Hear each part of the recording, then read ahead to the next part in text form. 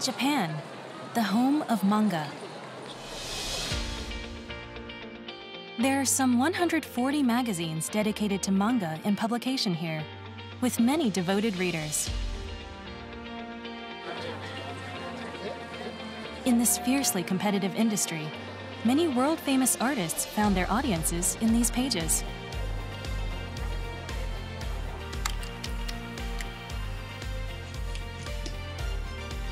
Young creators from around the country work daily on their art, dreaming of building a career for themselves.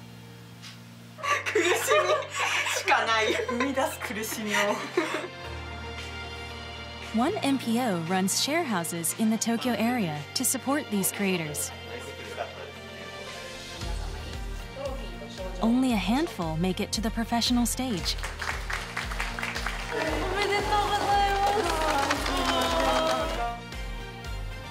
Meet the young creators living together under a shared dream of becoming professional manga artists.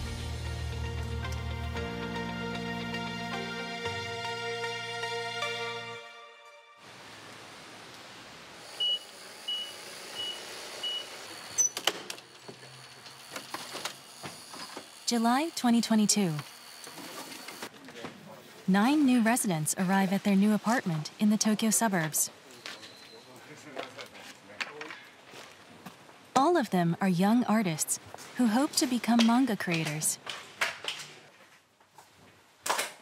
They will live here for up to 3 years, chasing the goal of making their professional debut.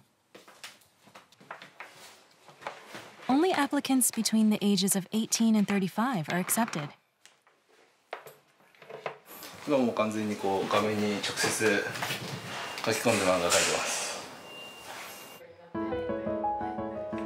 The share house is run by a Tokyo NPO.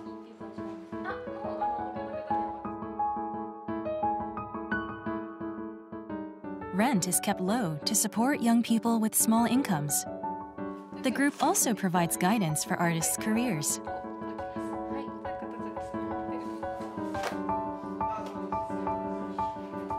This resident moved from Akita Prefecture in northern Japan.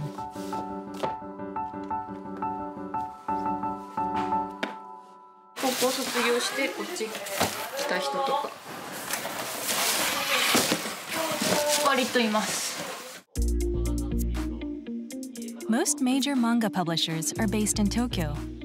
It's almost impossible for young artists in the countryside to build a career. The NPO launched this project 16 years ago in an effort to support these rural creators.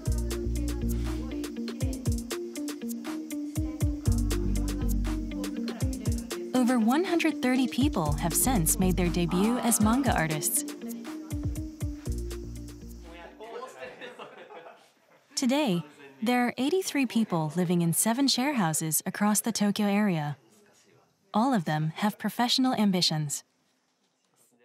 やっぱりその自分の中にない考え方とか、今こういうのが流行ってるよとか、こういうことやったらもっと良くなるんじゃないっていうのを最短距離でいい答えにたどり着けやすいのが、こういういろんな漫画家志望が住んでる環境のメリットだと思ってますね。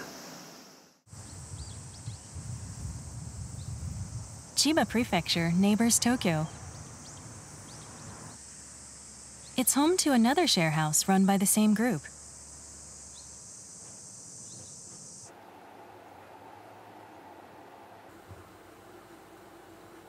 Aspiring manga artist Inoue Mizuki arrived here 18 months ago.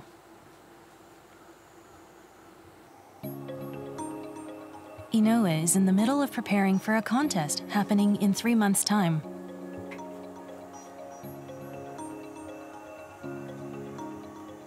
These thumbnails are an important tool in establishing her manga's story.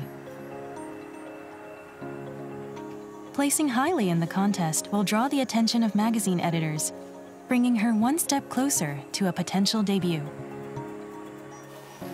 3回目応募する感じですね。Inoue's submissions didn't place in her last 2 attempts. She's determined to do well in the next contest. 賞に応募したら編集者さんがまあ誰か私の漫画絶対読むので面白いっていかに思わせられるかみたいな、そこをちょっと今回はすごいこだわってますね。Inoue has always loved art and has drawn since childhood. She's especially fond of manga that draw her into a different world. After high school, she studied at a manga college.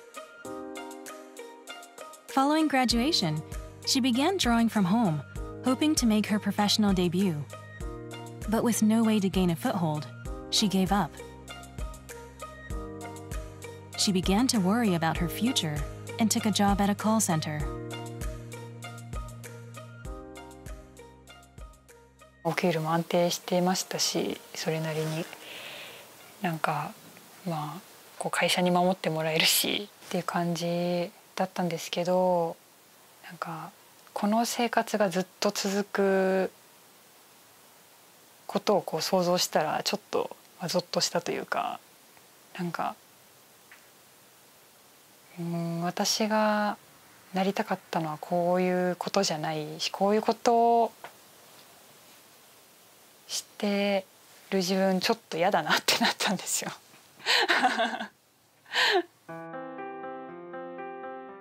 Inoue decided to take another shot at her childhood dream.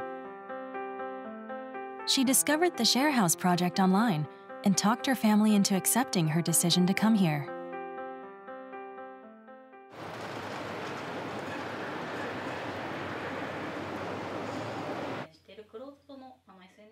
The MPO running the project receives many applications from potential residents.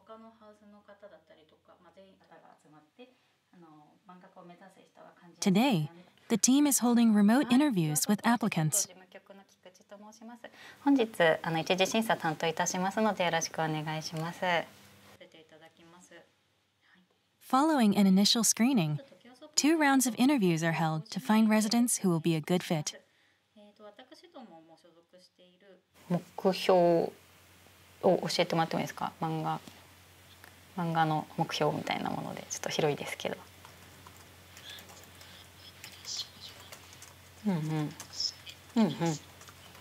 デビューってどういった状態を想像してますか？ The interviews focus less on artistic talent and more on passion.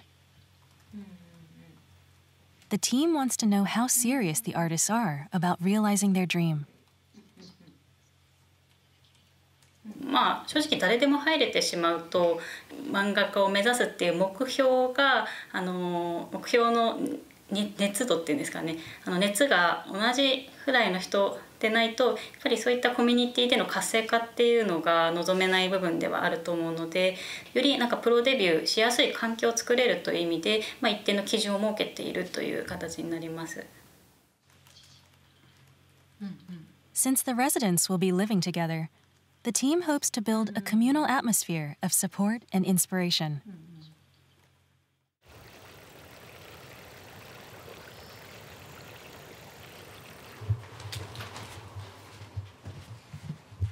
Inoue brings her draft into the house's communal area.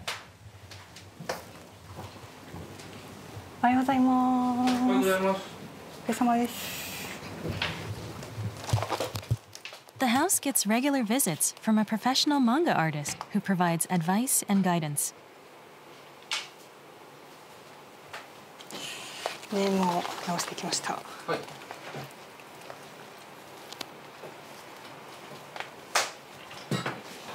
お願いします。Having worked through previous feedback, Inoue has come seeking further advice. Manga artist Shinobu Kaitani takes a look. Kaitani is a highly successful creator whose work has been adapted for TV and enjoyed by fans around the world.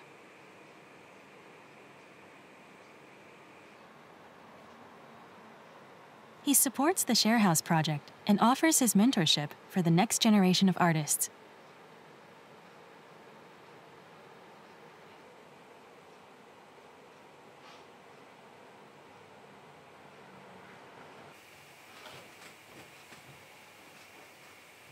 読みました。ありがとうございます。めちゃめちゃ頑張ったと思いますよ。ありがとうございます。めちゃめちゃ頑張ったんじゃないですか。ありがとうございます。相当良くなってますよ。あ、よかったです。Inoue has improved on the feedback, but it's not perfect. 主人公のことをホレイショウと呼ぶシーンがあるんですよ。はい。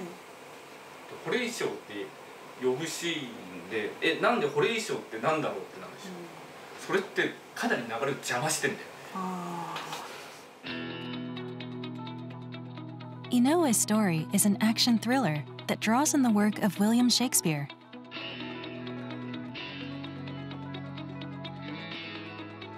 Horatio is a character from Hamlet, one of Inoue's favorites.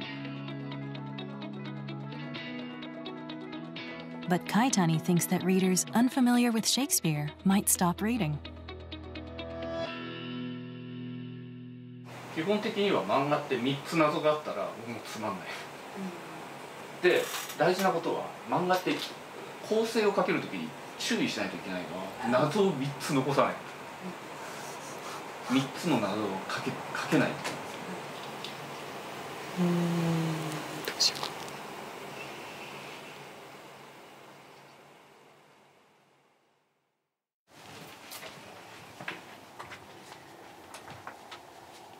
There are just 2 months until the deadline. Inoue needs to complete her thumbnails soon to take part in the contest.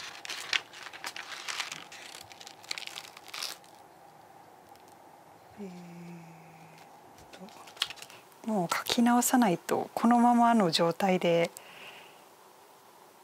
いじれないですね。多分一旦まっさらな状態にした方が私はやりやすいので一旦考え直しますね。はい。A week passes. After a lot of thought, Inoue has kept the parts she was praised for and rewritten almost everything else.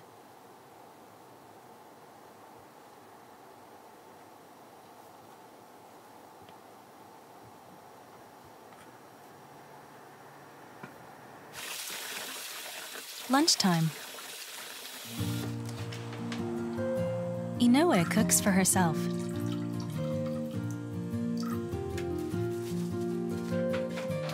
A part-time job 5 days a week helps make ends meet, but she needs to be frugal with food.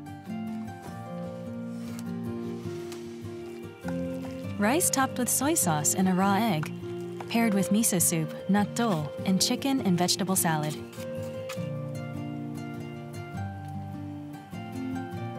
She's recently begun paying more attention to nutrition, also at the advice of Kaitani.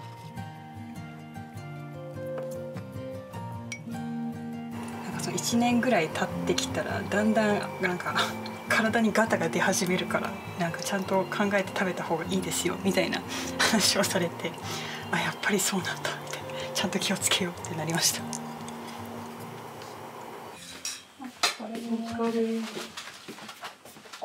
An older resident joins Inoue in the shared kitchen.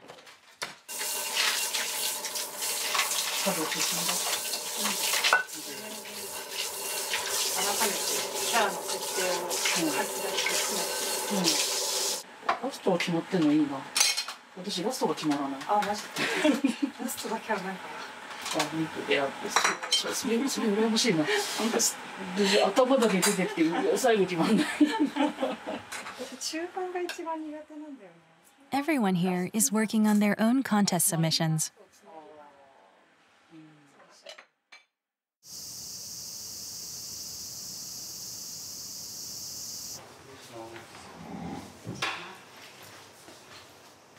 Today, an editor from a major publishing firm is visiting the house. He's on the hunt for new talent. 才能ある人はフラッと来てくれて自分は担当になったら素晴らしいけど、そんなの一生のうち1回か2回ぐらいしかないから、いや待ってても才能ある人来ませんよ。向こうから来ないし向こうから来るのを待ってたらダメですね。拝見します。何ページ？結構。It It's a major opportunity for residents to showcase their work. 読めなかったら聞きます。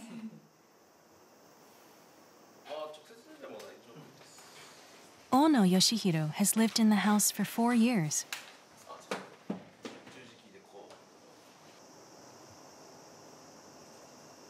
The MPO saw potential in his work and extended his residence.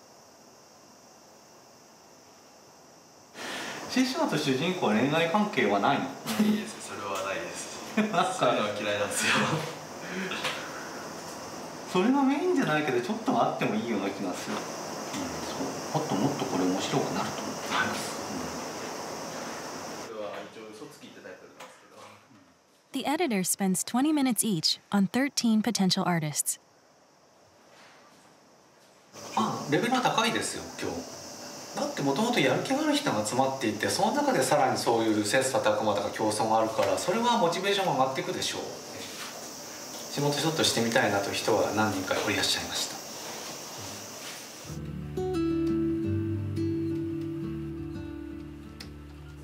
Parallel to his own ambitions, Ono works as an assistant to a professional manga artist. But he still hasn't found an opportunity to feature in a manga magazine. 10代の子たちとかが乗ってたりするわけですよ。焦りはそれはめちゃくちゃありますけど。じゃ辛くはないっすよ。ただ自分も焦燥感が湧き上がってくるんで、書かなきゃなってなります。ゲームなんかやってる場合じゃないってなるって。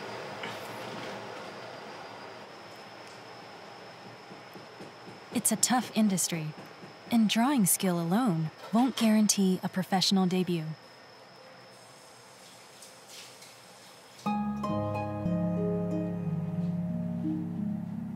Inoue showed her new draft to Kaitani and got some surprising advice.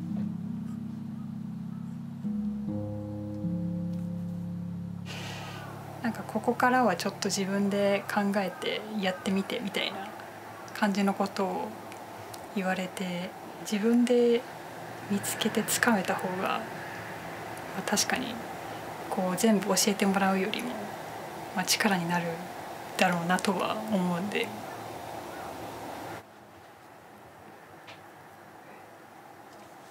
It's a solitary struggle to find ways to hook her readers.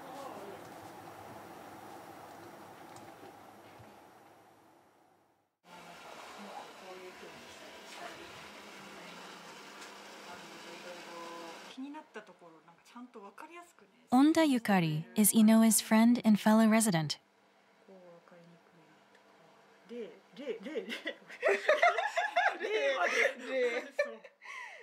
本当にここに住んでるみんなはなんかもう戦友みたいな、同じ苦しみを知る仲間みたいな苦しみしかない生み出す苦しみをみんな痛いほど分かる仲間みたいな感じなので、なんかすごい付き合ってくる。 Onda was signed for a webcomic serial this year, a first step in her career.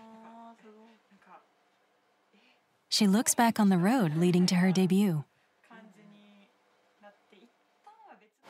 とりあえずなんか目の前のことを必死にやってたらなんかなったみたいな本当になんかそんなこと知ってるよって思われるかもしれないんですけど、やっぱ書くしかないって感じですかね。なんかうまい。 Just keep writing. For Inoue, it's valuable advice.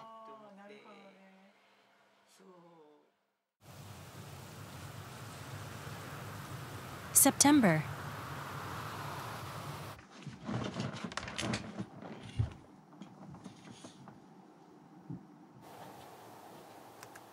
Inoue adds the final touches to her contest submission.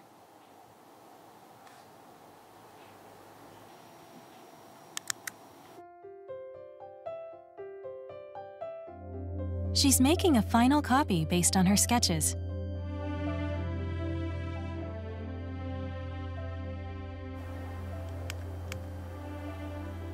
How has she implemented Kaitani's feedback?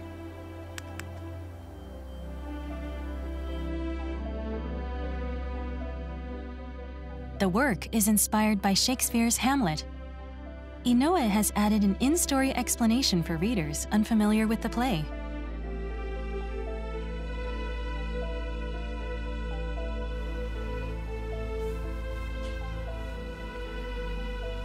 Kaitani's final suggestion to figure out the rest on your own prompted a new discovery. なんかもっとこうみんなが見て分かりやすい話というか、私と違う価値観を持った人が見ても面白いっていうのを作らないと、私が楽しいだけじゃ意味ないっていうか、それでお金は稼げませんっていう、読者がどういう感情で読んでるのかっていうのを考えて構成することの重要さがこうどんどんこう大きくなってるっていう感じですね。なんか、必要だと分かってたけど、こんなにも大事なものだったんだみたいな感じですね。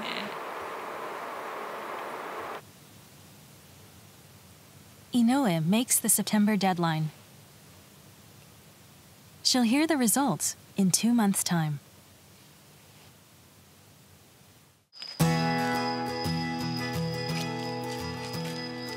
With a weight off her shoulders, she heads out to a park with Onda and other residents.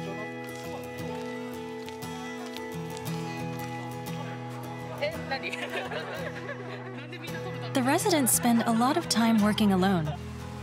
They visit a fishing pond for a change of scenery and some fresh air.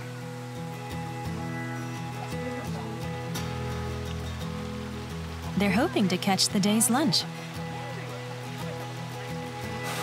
今の時代がさ、なんか縄文時代とかだったらこうやってさ、釣れなかったらご飯ないんで。死活問題だよね。死ぬ気でやるよね。そりゃ森掘って入る。そうだよね。とりあえず食えそうなやつを片っ端からもう仕留めに行くよね。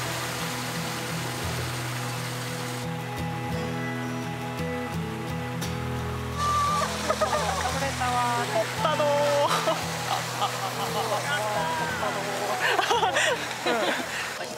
ただきます。いただきます。楽しかった。金はみんな一緒に払っていいんだから。食べれるんですよ。パリパリ。開いてるわ。おいしい。ちいちゃんが吸ったことにしてくれる。Even during this precious period of respite, part of Inoue is still thinking about manga. すぐに漫画とかに行かせたりはするわけじゃないと思うんですけど、そういうところでなんかこう漫画の方に昇華できるような題材も必ずあるってみんな多分思ってると思うんで、なんか本当にみんなといると楽しいですね。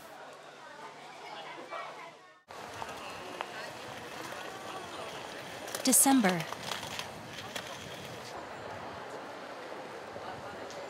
The results of Inoue's contest are published in a magazine.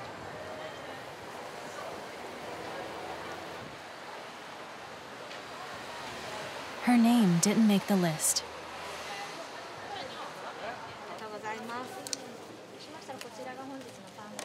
The MPO runs an annual event for its creators and residents.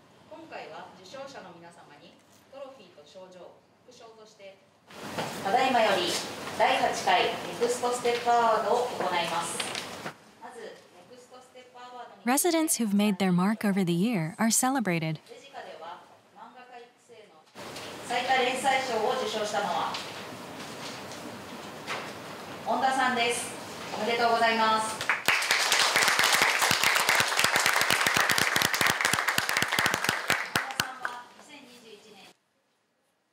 Onda is highlighted for her work, creating several online serials.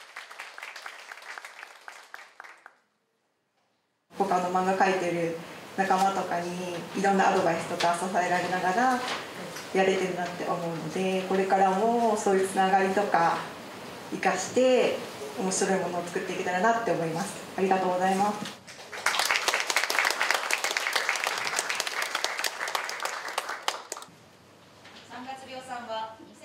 Noah's professional debut is yet to transpire. 悲しくはあるんですけど、でも結果よりもとりあえず書いて、なんかこれではダメなんだっていうのは分かったので、失敗ではあるんですけど、それも一つの、成功の足がかりとして自分の中でもっと消化して噛み砕いていける材料になったなっていう意味では、次に確実につなげていけるものになったなって思います。おめでとうございます。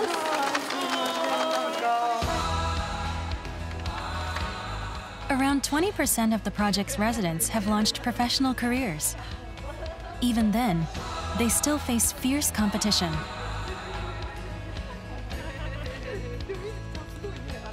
Yet these young artists aren't giving up on their dreams.